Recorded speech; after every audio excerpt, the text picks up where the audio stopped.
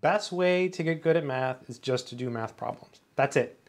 You can watch videos, you can read the book, but the act of actually doing math problems, that's what makes you better. And in order to do math problems, you have to, read the book, read your notes, watch videos. You have to somehow learn the math so that you can actually do the math problems. But it's the actual act of like working out the problems on your own with no resources.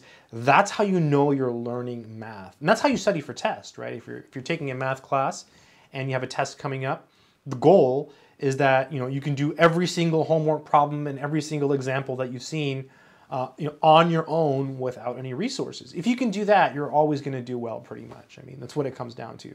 The challenge, obviously, is doing that, right? Actually doing the math problems. That's the hard part, but that's how you learn.